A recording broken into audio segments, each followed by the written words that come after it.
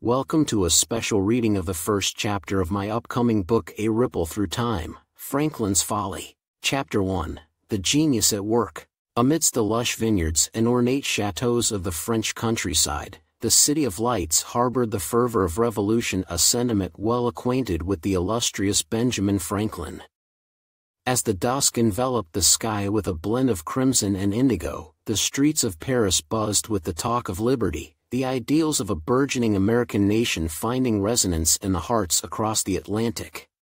However, amidst the grandeur of high society, where the philosophies flourished over lavish banquets, Benjamin was knee-deep in mechanical contrivances in a quaint yet sophisticated workshop bestowed by a French aristocrat sympathetic to the American cause.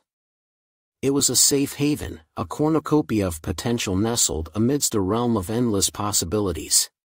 His days were an exhausting dance between courtly engagements and tireless hours in his workshop. Every audience with the French king, with the opulent halls echoing the assurances of support for the revolution across the ocean, left Benjamin with a thirst for action. He grew impatient with each passing day. The war at home was a bleeding wound, and the tardy deliberations felt like droplets of disdain on his open sore. His only solace was found amid the gears and gizmos that awaited him post-dusk. The anticipation of unearthing the secrets of nature kept his weary spirit fueled.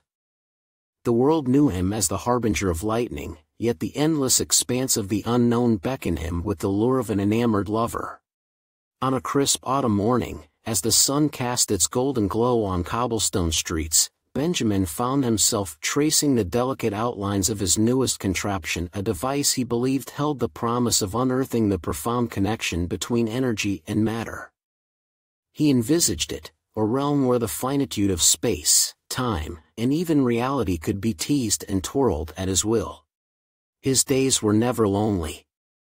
The presence of Amelia, his graceful yet gritty assistant, was a silent companion through the highs of discovery and the lows of ceaseless trials. She was a mystery wrapped in layers of intellect and charm. Her keen eyes missed no detail, and her hands moved with a balletic grace among the clinks and clatters of the mechanical realm they delved into every day. The enigmatic smile she bore narrated tales of an unyielding spirit. As the daughter of a revolutionary, her soul was a fierce blaze against the tyrannies of monarchies.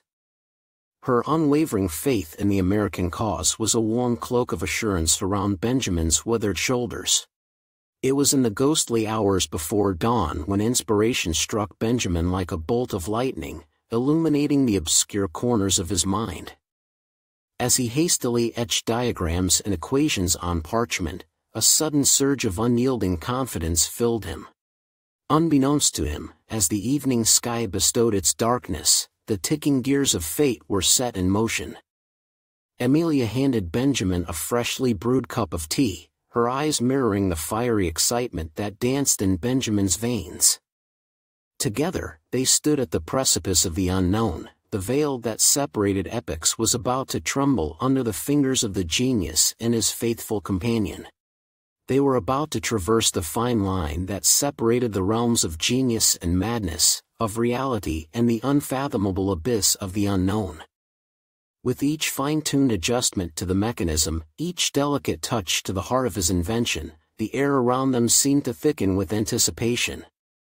The silent shadows in the corners of the workshop seemed to stretch and lean closer, as if yearning to witness the unraveling of time itself. As the candles flickered against the melancholy draught, the night descended upon them with a promise of eternity, or perhaps, an eerie descent into the abyss of a horrific epoch awaiting with open jaws. The hum of the mechanism grew louder, the gentle whir of gears harmonizing with the steady beat of their hopeful hearts. Amelia, with a soft breath of courage, stood beside Benjamin as he placed his trembling hand on the lever. So began the night that could change the course of history, with Benjamin Franklin, the harbinger of lightning, standing at the helm. The veil of time was about to be pierced, the ripples of their actions poised to echo through the annals of time, into the bleak shadows of an unforeseen, terrifying future. As Benjamin lowered the lever, the world around them shivered, the first whisper of the storm that was about to unfold. The eerie stillness of anticipation gave way to a tumult of possibilities as the contraption roared to life. A spectral dance of lights, colors, and shadows commenced around them, painting the humble workshop with hues of oblivion and creation. The iridescent beams leapt and twirled across the room, reflecting in Amelia's wide eyes, filled with wonder and trepidation. Benjamin could feel the fabric of reality tremble under the might of his invention. The deafening crescendo of whirring gears resonated with the beat of his racing heart. It was a culmination of relentless curiosity and sleepless nights. Amelia clutched a blueprint, her knuckles pale against the dark ink, her breath a ragged melody syncing with the rhythm of unfolding realities. Then, with a flash of blinding light, a ripple in time was birthed.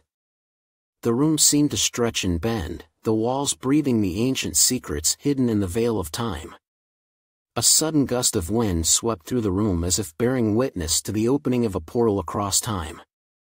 The profound silence that followed was a pause between the end of one reality and the dawn of an unknown realm.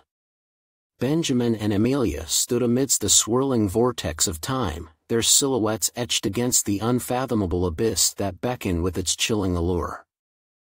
Thank you for listening to the first chapter of my new book. If you like it, please feel free to order a copy through Amazon. I will provide the link in the show notes.